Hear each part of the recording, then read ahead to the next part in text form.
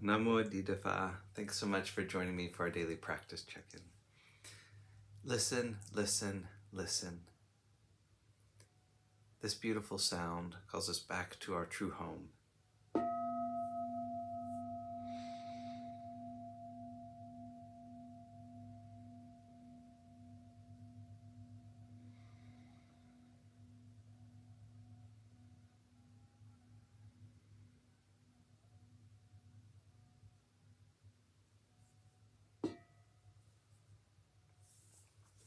The third mindfulness training. Aware of the suffering caused by sexual misconduct, I vow to cultivate responsibility and learn ways to protect the safety and integrity of individuals, couples, families, and society. I'm determined not to engage in sexual relations without love and a long-term commitment. To preserve the happiness of myself and others, I'm determined to respect my commitments and the commitments of others.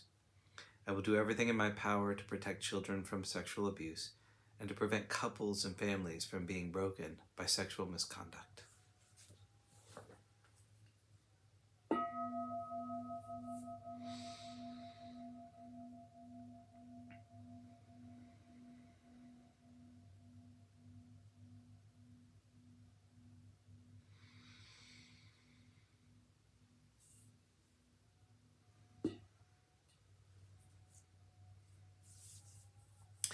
We're reading Beginning of Day Volume 2 by the monastics of Abhayagiri Monastery for our Dharma lessons. And today we're reading The Importance of Worldly Discretion by Ajahn Jatapalo. One word mentioned in the Metta Sutta is nipako. It's often translated as wise, chief, or highest. Bhikkhu Bodhi translates it as discretion, and talks about it in terms of worldly skills or practical wisdom. One way to reflect on this translation of nipako is in the realm of human relationships. By looking back on a conversation, for instance, we can ask ourselves whether we had been gentle and appropriate in that situation, and whether we had been deliberately paying attention to the quality of our speech at that time.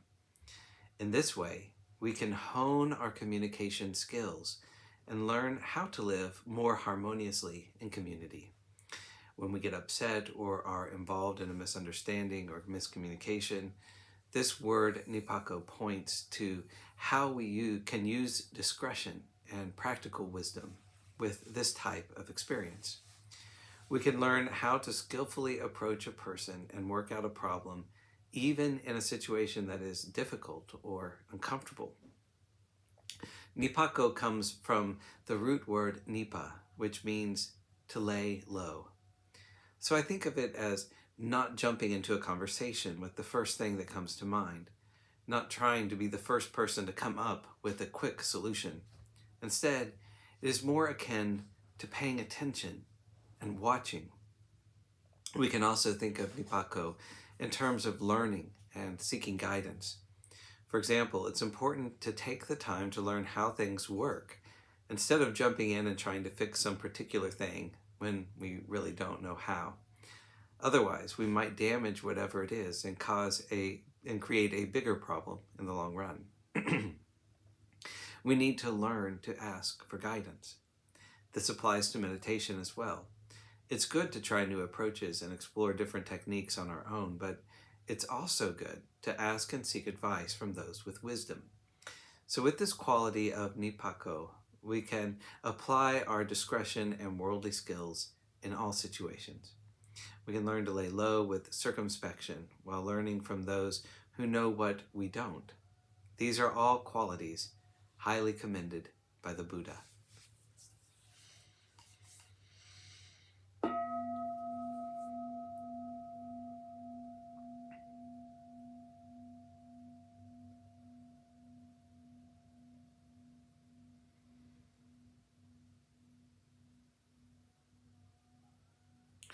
May all beings be well. May all beings be happy.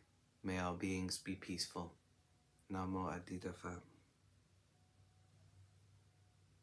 Thanks so much for joining me today.